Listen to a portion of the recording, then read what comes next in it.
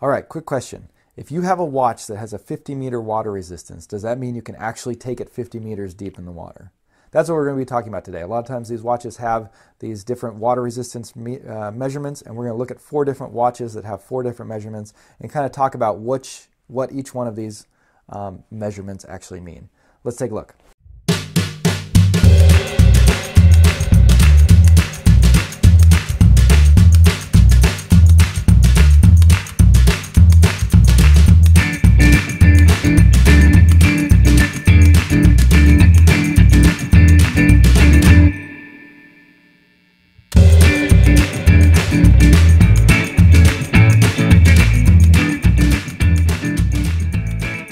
Alright, today we're going to talk a little bit about water resistance on watches, and this was something that I was kind of really confused about when I first started looking into watches and trying to figure out which ones to buy. Watches will often come with a rating of how water resistant they are. For most watches, that's going to range between 30 meters and 200 meters. So in that range are the most common ones that you're going to see. And then there's a couple of different terminologies for it. So sometimes rather than giving it a meter rating, they'll give a number of ATMs or atmospheres, or they'll give a bar rating. All of those essentially mean the same thing. So like 30 meters is the same as 3 ATM or 3 atmospheres or 3 bar. So you're going to see it could be given in any one of those. And you might think initially, so that means that I can take, if a watch has a 30-meter water resistance rating, that means I can go up to 30 meters deep with that watch, right? No, probably not at all. If you took a watch with a 30-meter water resistance and actually dove 30 meters deep, which is pretty deep. I mean, I'm not a scuba diver, so the deepest I've ever, dove down and perhaps snorkeling before is, I might have gone down 3 or 4 meters. So you would think even that. So like, if you're snorkeling or something like that, 30 meters would be more than you would ever need. But that's not actually the way it works. And in fact, for most watches, unless it's like an actual certified diving watch, that water resistance rating that they give it is really just up to the company to kind of give it. There's no like standard that they measure it up against. So it could mean different things for different companies, so it gets even more confusing. So really the first thing that you need to do is when you're trying to figure out what the water resistance for a particular watch is if the company tells you they might say our ratings mean this, so they'll say like a 30-meter water resistance really means just splash proof, which is what a lot of them are going to say. So the first thing you want to do is always look at what the company actually says their ratings mean. But other than that, if they don't give a good detailed explanation, we're going to go through kind of just some basic guidelines for sort of what I've found for different watches and some of the research that I've done. And so I've got 4 different watches that we're going to look at today that are at these 4 different water resistance ratings. So I have one that is a 30-meter water resistance, I have a 50-meter water resistance, a 100-meter water resistance, and then a 200-meter water resistance. So let me go ahead and let's just take a quick look at those 4 watches that we'll talk about today. And then after that, we'll walk through each one and kind of talk about what each of these water resistance really means.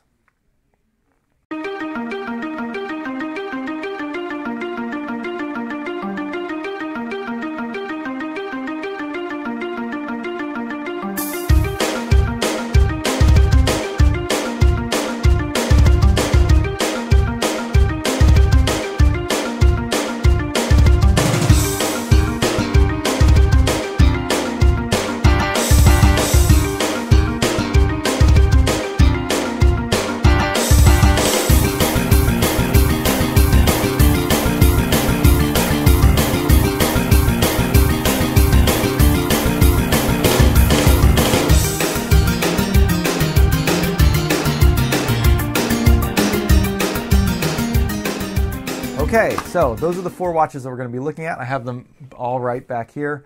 10 points if you comment below and recognize what song that was. We'll see if there's anybody here over 30 like me.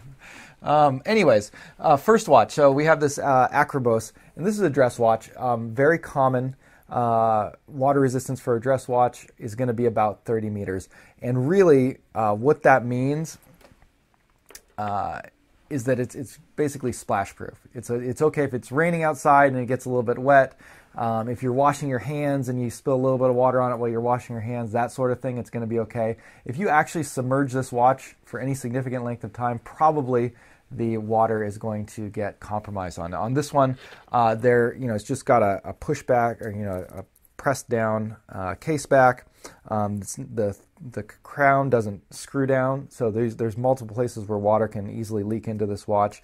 You definitely would not want to shower with this watch because the steam actually penetrates the watches easier than the water would. So a lot of times the steam from the shower will get into the watch, and then you'll get condensation underneath the dial, and sometimes that can damage or ruin the watch. So that would be the first one. So if it's 30-meter water resistance, for the most part, what that's going to mean is, basically you can just get it splashed, or maybe like one of my big things is at family gatherings with my family. Sometimes things can get a little wild and people get pushed into the pool at my grandma's house. So that's one of my main concerns, is I want to have a watch that can survive me getting pushed in the pool if I'm at a family gathering. So something to consider there. But you might wonder, so why does it say 30 meters then? What does that mean? As near as I can tell, what that really is referring to is under perfectly ideal conditions, it could survive, if it was taken down 30 meters and the water was not moving at all, it would be able to maintain the pressure, and the seal wouldn't be overcome by the pressure of the water at 30 meters. The problem is under actual conditions, when you're moving around, so when your arm is moving through the water, that's going to increase the pressure on the watch. That's going to increase the pressure of the water coming in. If there's a current, if there's anything, all of that is going to overcome the seals on the watch at the rating that it's given for most of these regular ones. So in other words, it's not under like actual conditions. It's under like a perfectly like almost lab environment that it could potentially be okay at 30 meters deep. But again, this is really just up to the manufacturer of the watch to determine that. They probably run some sort of tests on their own, but for the most part, unless it's a certified diving watch, which we're not even going to get into today, but unless it's a certified diving watch, those numbers that they give on the watches are really just kind of a marketing thing that the manufacturers give to give you an idea of what it is. And so that's kind of what I think we're going through today, is what that kind of really means for the most part. So 30 meters, first one if it's a dress watch like this. The other thing on the dress watches, and we'll kind of notice as we go on, this has a leather band. So leather band is not waterproof. Even if this had like a 200-meter water resistance and you went swimming with it, because it has a leather band, the other thing you got to consider is that it's got a leather band, and that's going to be damaged by the water. So you don't really want to take it in the water anyways. So 30-meter water resistance, splashes, light rain, that sort of stuff. Next up, we have this Boulder Expedition. This is a field watch. This one does have a screw-down crown, so it gives a little bit of extra water resistance because of that. This one came originally on a canvas strap with a leather backing. I took it off for this testing today and put it on a NATO strap, which is a nylon strap, and these are waterproof. They're very comfortable. I really like NATO straps. Highly recommend them. But especially if you're planning on getting your watch wet, look at maybe a NATO strap or a metal bracelet or a silicone or rubber strap as well are also waterproof. So this one is 50 meters water resistance. Now that means that usually for a 50-meter water resistance watch, what that's going to mean is you could submerge it. It's okay. You could probably even do a little bit of swimming in it. If you're in a pool with it, it's probably, I would feel uncomfortable doing that. I wouldn't like wear this watch intentionally in the pool while swimming. But you could probably get away with it at 50 meters. You definitely wouldn't want to take it into the ocean and really do any like snorkeling or anything like that. But conceivably, 50 meters would be safe for a little bit of light swimming with that. So keep that in mind. Next one that we're going to look at, this is a Nixon Ranger. This one also came on a leather band, and I've again swapped it out to a NATO band for doing the water resistance test. This one's 100 meters. 100 meters is pretty safe. This is like for almost anything you're going to be normally doing, 100-meter water resistance is going to be kind of good enough for what you're doing. You could take this one swimming in the ocean, no problem. Swimming, at the pool, no problem. A little bit of snorkeling, it's okay. Even in the shower, the steam's not going to break through a seal like that. So pretty safe for almost any kind of normal use that you would use. If you get a watch that has 100-meter water resistance and it's actually means 100-meter water resistance. I mean, sometimes from if you're looking at like really budget watches from like China and stuff, they might exaggerate their water resistance, and I'd be more careful with that. But if it's from a pretty reputable brand, and they say 100-meter water resistance, that's the one that means it's basically going to be safe for almost anything you're going to do. And so if I see that, I feel pretty safe with it. And that's one of the things I really like about Nixon is, unlike a lot of other fashion watch brands out there, almost all of their watches have that at least 100-meter water resistance. And so for the price that you can often find them at, and that I was able to get this, I think they're a great value for that sort of thing. The last watch that we're going to be looking at today, this is an actual dive watch. This one is from Aragon, and it's a new one that I just picked up. This one has a 200-meter water resistance. Also has screw-down crown, and this one's coming on a rubber bracelet, which is waterproof. So this is the kind of thing that, again, even at this range, you're probably not going to want to actually do scuba diving with it. You probably could. You could probably get away with it. It would probably be okay. But, if you're serious about like looking for a watch to do scuba diving, and, it's something that you might actually even be relying on to time your, oxygen or that sort of thing, you'd probably want to get one that's got the certification on it that is going to be essentially guaranteed up to whatever depth you're looking to dive at. But a 200-meter water resistance, for all intents and purposes, again, for recreational stuff, you're going to be fine. Any kind of snorkeling, anything, light diving in the ocean, all of that, it's going to be able to handle it, no problem. And so that's kind of your basic, it's usually like, if I'm looking for a diver, like a watch that's a diver, I want something that at least has a 200-meter water resistance, just because I feel like if it has less than that, really what it is just a watch that kind of looks like a diver style watch, but isn't actually it. I really, I like to have something that is kind of a little bit more genuine than that. I don't like things being just for appearances, so I can't stand like, little, the bezels that don't rotate that look like they should, or decorative subdials on watches. That kind of stuff really annoys me. And by the same token, a watch that looks like a diver style watch but only has like a 50-meter water resistance, that kind of annoys me too, even though, for most purposes it would probably be fine for what I normally do. But those are the 4 most common ratings you're going to see on watches. There's going to be some that are going to go beyond that. Usually they're going to start getting pretty expensive pretty fast if you go in that direction.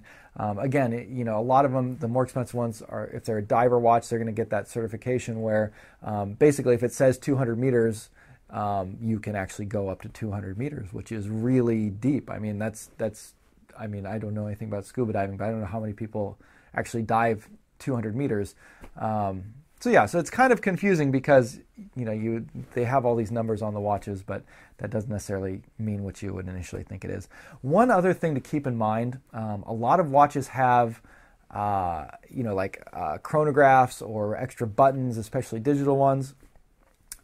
If you press those buttons underwater, oftentimes that's going to break the seal, and that will allow water into your watch. So you really want to avoid pressing any buttons, or definitely, obviously you don't want to like adjust the time or something underwater. So even if it says it's waterproof or water resistant up to 200 meters, if you are underwater and you unscrew the crown and then start adjusting the time or something, that's gonna break the seal and let water into your watch. Same thing if it's a chronograph and you're trying to time it. So if you have a watch that it's a chronograph and it's got good water resistance, and you're thinking, oh, I can time like swimming laps or something, you can do that, but just make sure you're out of the water when you're starting and stopping it.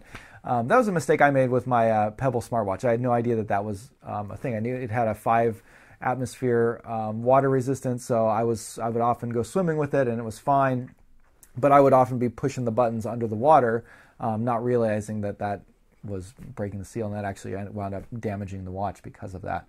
So just one more thing to keep in mind.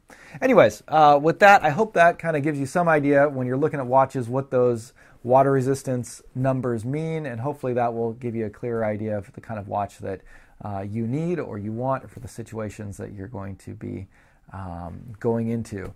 I know, again, this was stuff that was kind of really confusing to me at first and took me a while to figure out, so hopefully that helps some of you guys who are new in looking at watches to understand that and, again, be able to make a better decision on the kind of watch you want to buy. But thanks again for watching. As always, appreciate it if you subscribe to the channel and keep putting out videos like this. And yeah, I look forward to seeing you guys next time. I'll talk to you later. Bye.